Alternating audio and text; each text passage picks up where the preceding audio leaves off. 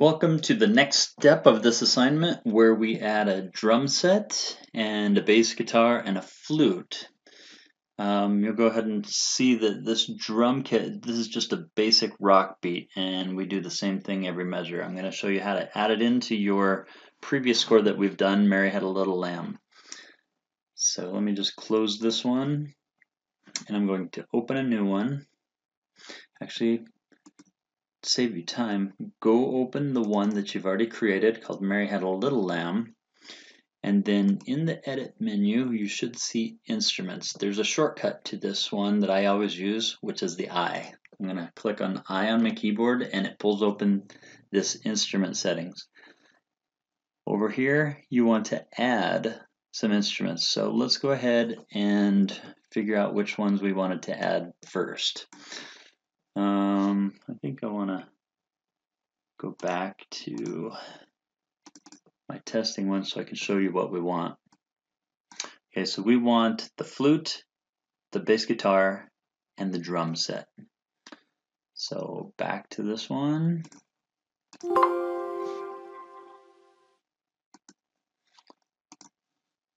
We do the I. We're going to go to a woodwinds. We're going to select flute and add it. Next we wanted a bass. Click on plucked strings. Go down to electric bass. Select add. And last of all, we want to add some percussion, unpitched drum set. Click add. Click OK. And in your score, you will see the 3 new instruments. All right, let's go to change this to page view, from page view to continuous view. And I'll have you go ahead and just take this first line. We're going to just drop this into the flute section here. Control C or right click, copy. And then in the flute, Control V or right click, paste. If you're on a Mac, it's Command V. Oops, paste. I think I missed that. Copy, whoops. Control C, Control V. And next we want an electric bass. And we're just going to do a C. Let's go to our note entry here. Let's do a C and a G on 1 and 3. And then on the 5 chord, we'll do a G, D. Back to C. And starting over. G. G. Actually, let's do a B. Hit the up arrow. And then end on with a whole note. So we need a number 7, or you click on that, and then hit C. Hit escape twice to get out of that. And now let's go to the drum kit. Again, this one is a little different. In MuseScore 3, it shows up in a different place. It will be down at the bottom as soon as you click on the note entry. And we're going to build, let me show you again, this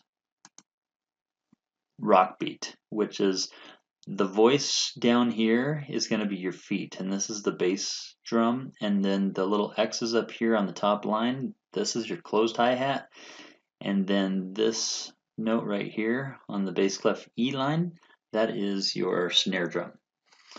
So let's go ahead and add, first of all, voice 1. We're going to do these closed hi-hats all in 8th notes, and then we're going to do on beat 2 and 4, we're going to add the snare drum.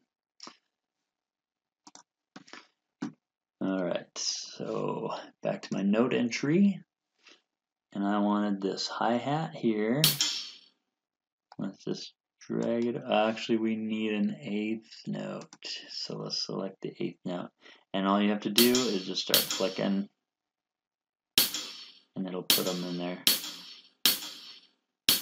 I can even be in the wrong place, and it'll still put it in the right location. Next, I want beat 2 and 4. We wanted this acoustic. Let's just do this snare drum here, the second one. If you hover over it, it tells you what it is. This is an electric snare drum, and I want it on. Again, if I tried to put it in the wrong place, it'll actually fix it for me. Now, voice 2, you can either manually get to up at the top here, or you can go to the bass drum, which we're going to get this one here, and notice it switched voice automatically for me. And I just want to change this to a quarter note, because they typically write those in quarter notes. And we wanted it on beat 1 and 3. Let's just go back. Yep, beat 1 and 3. Now notice every other measure is the same except for this last measure, which we're going to end on a crash and a bass. So let's go ahead and grab those and just copy and paste. So we click on this. If you're in note entry, remember you have to escape by clicking on the N again, or another way to do it is hit the escape key. Now it puts you into the selection tool, so you can actually copy this, click here, paste, paste. There's another quick way to do it, which is the R. So give it a shot with the hitting R, and notice it just repeats that same pattern. Now this one's a little different. The first half of the measure is the same, but then the second half of the measure changes. So let's just paste it again and then go delete our notes. How do you delete notes? Well, you just get out of the note entry, escape, and then you'll select the ones you're going to delete. Just hit the delete key. You can arrow over, delete, arrow over, delete, arrow over, delete. And we could change these to a half note, rest, just clicking on that. This thing we can do actually we want to keep that one. So the only thing we need now is to go back to our note entry and look for the crash. I believe it's this number C, crash symbol, and just click on it, and there you have it. The only thing that looks a little different is I had a whole note here, or a half note. Let me just change this thing to a half note by hitting 6. And it looks identical now. So let's see. Next, we want to go ahead and hit play and see how it sounds. I'll hit back to the beginning.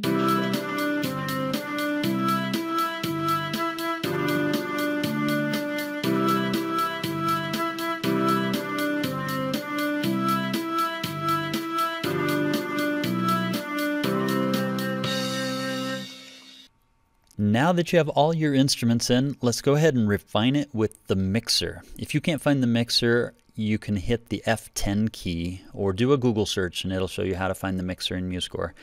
I'll hit the play button here. And I want the piano to sound louder, so let me just turn that volume up here on the piano. Spacebar starts and stops. If I want to change the sound on the flute, you highlight the flute and then you can select an instrument from the drop down here. Let me go ahead and back it up, start playing. And I'm going to turn the flute up, and then I'll change the instrument to something else. Let's just try a couple of things.